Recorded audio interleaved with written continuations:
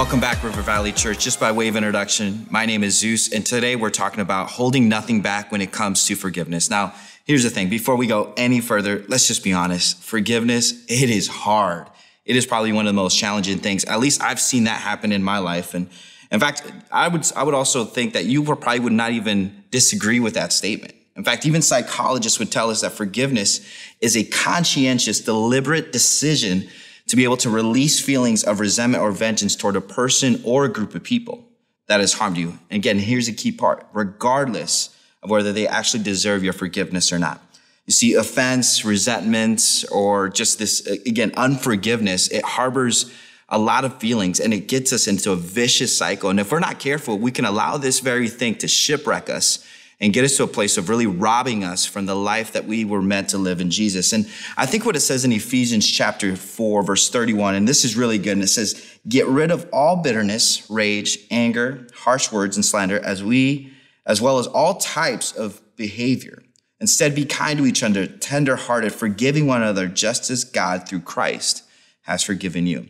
Now, for me, as I've looked through this, I've been thinking, like, what are the stories in the Bible? Because we know that throughout the Bible, this theme of unforgiveness and the thing of really forgiveness is evident all over the place. In fact, I would even say is one of these subterranean pillars that we need to exercise in our life to be able to live a vibrant life. And as I dig through the Bible, I think of the story of Joseph. Joseph is a son of Jacob. And if you've never read the story, I would encourage you to go back and look at it because it is one of the, I believe it needs to be in the Mount Rushmore of Bible stories. But it's really cool because Joseph very quickly becomes one of Jacob's son. In fact, his favorite son, I would say.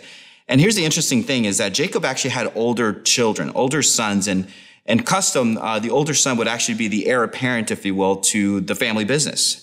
But in this particular case, Joseph was considered to be the favorite. Now, I know what you're thinking, okay? We've all been there, whether you're a parent or if you've been a sibling. That question, who is the favorite? Who's the one? Are you the favorite? All this. But here, Jacob made no mistake about it. It was Joseph. In fact, at one point, Jacob gifts his son Joseph this incredible robe, this very special robe. In fact, it was colorful, had all sorts of different textures and actually soft textures, very different from what everyone else would get. And what that signified, it was kind of a stake in the ground moment where it showed to the rest of his brothers that he is the favorite, that he is the one. And so as you can imagine, this sent their brothers into kind of a little bit of a tailspin. Like, what do we make of this? What do we think about this? And Joseph was very gifted. He was. And in fact, God gave him amazing gifts and talents. And one of those was to have dreams and to be able to interpret dreams. And the thing about this is that at one moment, at different moments, actually, he had dreams. And he would share those dreams with his brothers. And, well, again, already harboring some jealousy, some resentment. They didn't like that. And so at one point throughout the story, you find Joseph being asked by Jacob to go check up on his brothers. The brothers are out somewhere, just a far distance away. But his dad says, hey, go check up on your brothers, see how they're doing. And so on his way, his brothers notice that he's coming. And his brothers have a decision to make in that very moment. What do we do? This is our moment, right? Like, if we wanted to get rid of this guy, this is our time. And so we have two choices, essentially, in that moment, the brothers did. Number one was you completely kill him and kind of end the story, and you go back to Jacob and say, hey, he's gone, I'm sorry to tell you. Or you keep him alive, but you said he's been killed. And that's what they ended up doing. They ended up stripping him. They ended up taking things away from him. They stripped him of this robe that was given to him. And in fact, instead of killing him, he was sold to a caravan of people on their way to Egypt. And again, there's a lot more that happens to the story. The brothers go back. They tell his dad, hey, I'm sorry to tell you, Joseph is gone. And so they kind of move on. And Joseph, as a teenager, goes through this journey of just finding himself to becoming the number 2 in one of the greatest kingdoms that this history has ever known. And that is a kingdom in the empire of Egypt. And he becomes number 2 to only Pharaoh. And Pharaoh gives him the responsibility to be able to manage the resources of this empire. And so as you can imagine, as things happen, people came to Joseph. And one of those moments were when the land went through a terrible famine. Okay, people were starving. People needed food. People needed resources. So what did they do? Well, they got to go to Egypt. They got to go and petition and see if there's any sort of relief. And so that they do. And some of those people were, as you know it, his brothers. And so here we have it. This whole story has now come full circle.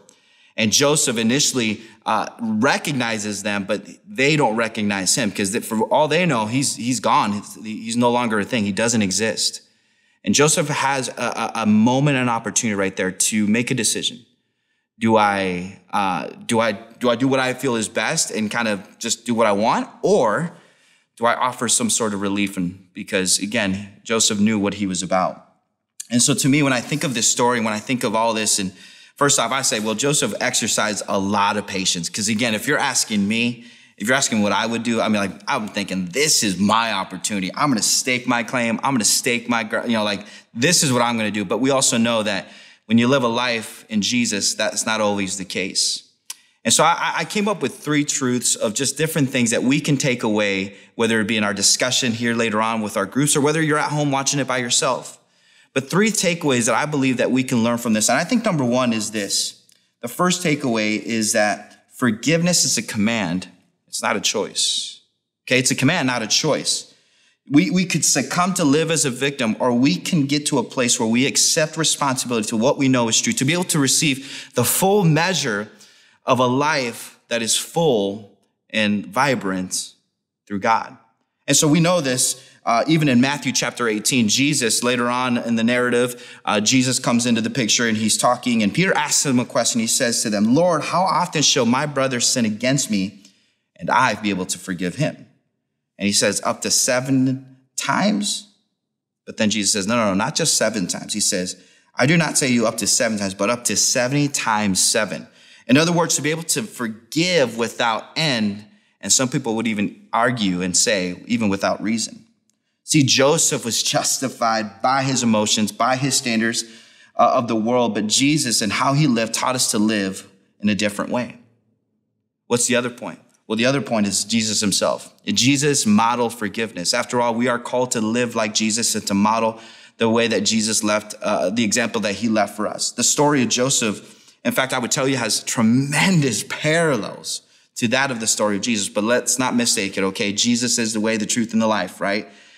But Joseph, there's a lot of different things that happened where he was stripped, he was taken, and ultimately left for dead. But we also know that the story did not end there. So in John chapter 3, verse 16, it also says that for God so loved the world that he gave his only son. That he loved the whole world, that he gave his only son. And when we're going through this, we're saying hold nothing back on forgiveness. I really believe that God did not hold anything back, and neither did Jesus, so much so that he would give his life. He would show us that even up to the point of the crucifixion, he is hanging on the cross. He says to the people around him, says, Father, forgive them, for they not know what they do. Jesus modeled it for us.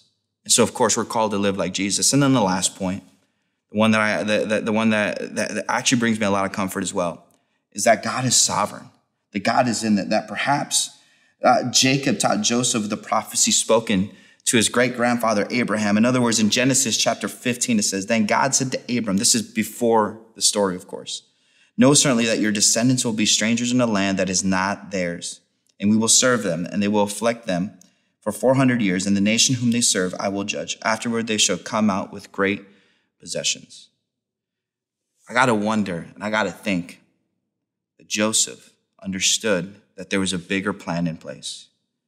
Because again, I don't know if you've ever been to a situation, I don't know if you've ever been through heartache or heartbreak or some sort of loss where you've dealt with this idea, this concept, this principle of forgiveness. But Joseph understood, it's like, maybe there's something else that is going on here. Did he sit back? Did he think what life could have been? Probably. But Joseph knew that God was sovereign and that God was in it through it all. And that was his comfort, because that was the design for his life. Now, as we begin to close here, I would tell you this. I don't know what your story is like. Probably as you begin to think right now, you're thinking of maybe someone that you need to forgive, or maybe someone that you've been waiting for their forgiveness. But whatever it is, I would just encourage you that you would act upon that, because I believe that that is the Holy Spirit right now working in your life.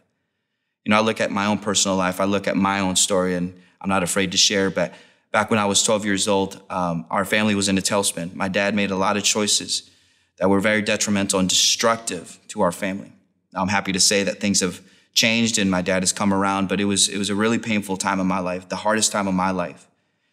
And for the sake of time, we won't go into it all, but here's the thing. I came to a point in my salvation when I gave my life to Jesus that I knew that I was holding on to this, that this unforgiveness that I was holding on to was what was really keeping me from living a life that was full in Jesus. And so I remember at one point I came to my dad. My dad is a hardworking man, blue collar, stoic. This man never cries.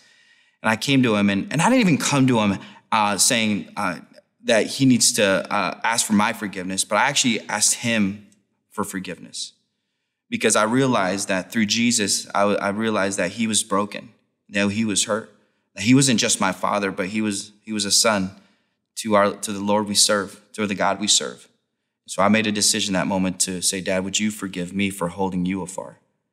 And it was one of the coolest moments because my dad, who I've never seen cry, shed a tear for the first time. I don't think I've ever seen him cry ever since again, but you get the point. Here's the deal. We have a choice to make. You have a decision to make. And I would implore you, and I would ask you, pray, talk, discuss, seek the Holy Spirit and say, hey, what does it look like for me, us, we, to live a life where we hold nothing back and we forgive one another? Thank you so much. God bless you.